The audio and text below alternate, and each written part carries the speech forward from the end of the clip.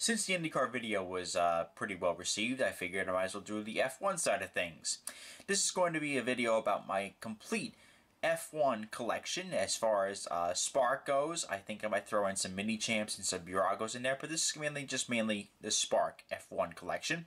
I started collecting back when the pandemic was raging on, back in the early spring, and I'm like, this is going to be a nice collection to start off with. I started off with some Toro Rosso cars, started off with the Leclerc Ferrari, and now we're up to a pretty sizable collection here. So let's get into the nitty and gritty things. Without further ado, let's go over the current Formula One Spark 1/43rd scale collection.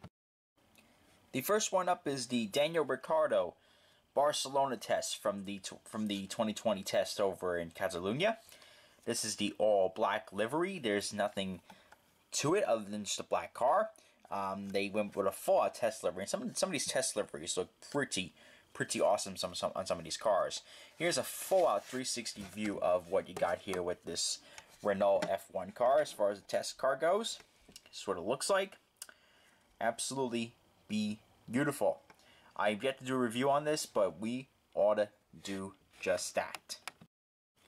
Next one up is Lando Norris's 2020 Barcelona test car, the McLaren MCL35, the 2020 version of the car. This is, I always love the McLaren Papaya Orange on these cars. They look really awesome.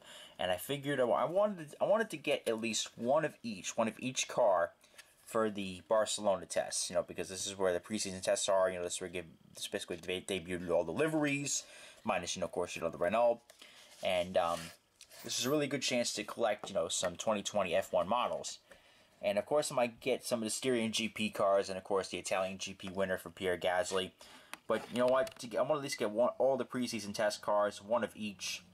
This way we can have, like, a full-out, complete collection there. But this is the McLaren for Lando Norris. I didn't get the Carlos Sainz one. I just got Lando. I figured that was a pretty popular one. Pierre Gasly's Brazilian GP car. This is the car he finished on the podium with at Brazil. Absolute beautiful race car. I love the old Toro Rosso cars. Man, the AlphaTauri is really growing onto me. I actually got both AlphaTauris for the Barcelona test, but for some reason I'm a sucker for these old Toro Rosso liveries. They looked really freaking cool. Let's take this thing out right here. Let's slide it out here. There she is. There's the Toro Rosso car. It also does come with the race-winning trophy. Or not race-winning trophy, excuse me, the second-place trophy. There's a second-place trophy right embedded there. And there's the car from the right side. I wish they would made more of these Toro Rosso cars, because they really were just awesome-looking race cars. You go from vibrant, almost day-glow kind of red and blue, and they go to like matte. It's a complete contrast. Both of them worked, however, but for some reason, I'm just a real big sucker for these Toro Rosso cars. Speaking of going from one livery to another, this is Pierre Gasly's 2020 version. This is the 2020 version he tested over at Barcelona, and this is the newest form of the AlphaTauri cars. They switched over from Toro Rosso to rebrand themselves to this name, and they kind of went with a whole different livery here. They went from a vibrant red and blue to more of a matte kind of finish. But this is really cool. I really do enjoy the AlphaTauri cars. I'm gonna collect all the Gaslys from this year, because I know Gasly, they're gonna make the Italian GP winner. They have the Styrian GP car coming out for Spark later on this year, so I'm hoping to collect that as well. But overall, these AlphaTauri cars, still pretty friggin' awesome. The Sergio Perez BWT Racing Point car from the Barcelona test in 2020. This is quite a bit different than what Lance Stroll's car in 2019 looked like, as far as livery-wise goes, but it's overall not too bad at all. I know this will be rebranded as Aston Martin Racing, so I figured, might as well pick up the last Racing Point cars, Racing Point liveries, rather, and before they switch over to Aston Martin, because that's going to be a really good team. They're going to have Lance Stroll, and they're going to have Vettel on the team, so I know they're really going to deliver some major results. I know Vettel's going to do a great job, so there's no questioning about that. He really spent his last year at Ferrari just not giving a crap. And quite frankly, the car was absolute rubbish. So he's going to a lot better car. And he's going to a team that could possibly win him another championship. The Lance Stroll BWT Racing Point car. This is from the Formula 1 race over in China last year, which was the 1000th Formula 1 race to be held. So they made all the models based off of that race, and I managed to get the Racing Point car version of it. But this is still a very nice looking car in general. I mean, I know I got also the 2020 versions. I think I like the 2019 version just a little bit better. Let's take it out here. This is the car itself here. Now, of course, you know, this is going to be rebranded as Aston Martin Racing as we proceed on to the 2021 season. So, no longer it's going to be Racing Point. I imagine they're probably going to keep a very I don't know if they're going to keep a similar livery, because the Aston Martin colors are all colored green. So, you know, it might be a really completely different looking car next year. We had the Pierre Gasly, now we have the Danny Kvyat version of the AlphaTauri car. I don't know where Danny's going to be next year, or this year, because it's now 2021. I know where he's going to be, but, you know, he seemed like he did a pretty decent job in the equipment he had. But hopefully we'll wish him best of luck in future endeavors. We'll leave that there. But this is his 2020 Barcelona Test AlphaTauri car. Is there from the front end. And there's the right side. You know, like I said before, you know, these AlphaTauri cars were just absolutely beautiful. You know, I had to get used to them at first, but now they're really starting to grow on me. The Max Verstappen 2019 Brazilian GP winner. This was the race where Verstappen took the race win, and my boy Pierre Gasly finished on the podium. And I actually have both of those cars. This is Verstappen's race winner, though. For all the guys who love Verstappen, I know he's a very, very popular driver. That's no secret at all. There's the car itself right here, and let's slide her out. And I love the variations of the different cars have all different tires. You know, this has the soft compound on them, and this comes with the little trophy here. That's the trophy right there. And this case is a little cracked, but, you know, I didn't really pay too much attention to that. But here's the car itself and its plastic encasing. You know, for some reason, I just absolutely love the Red Bull cars with the matte finish on them. They look absolutely amazing with that. Here we go. And that is the 2019 version. Now let's go over to 2020.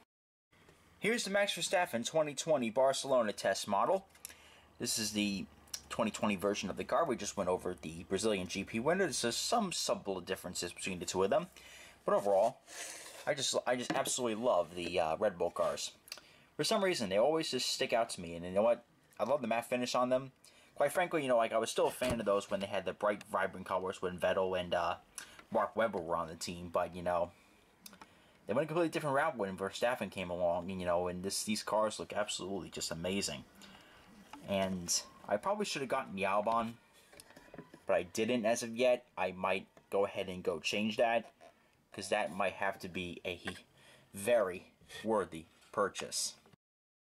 Valtteri Bottas's Mercedes car from 2020. This is the Barcelona test model. Of course, this is the Barcelona test because this is the Silver Arrows. Before the pandemic happened, they had the silver cars, and then when the season started, they had the all-black livery, and I think they're continuing the all-black livery as of for now.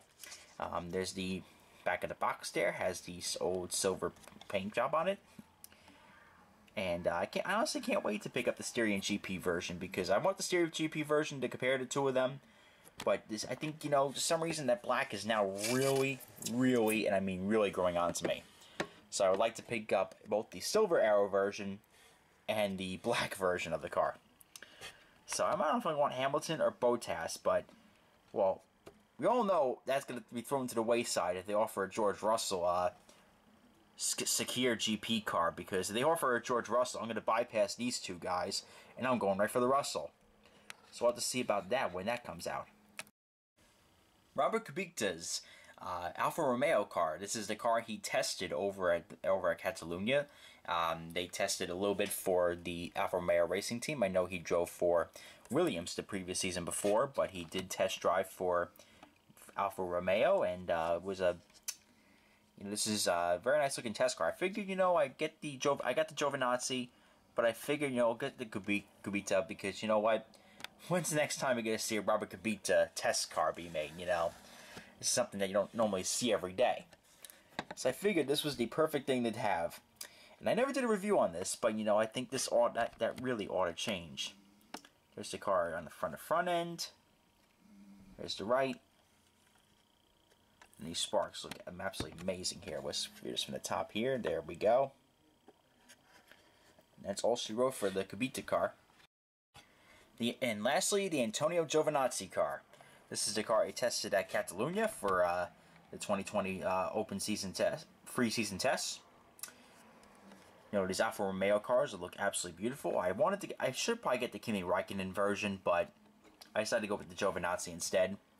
I know my friend Kyler wants to go for the Kimi Räikkönen, so that's one extra save for him, I'll tell you that. And, these cars, man, you can't go wrong with them.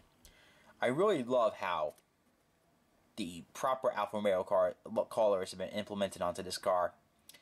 And got metallic red on it. Looks stunning. I mean, it really does.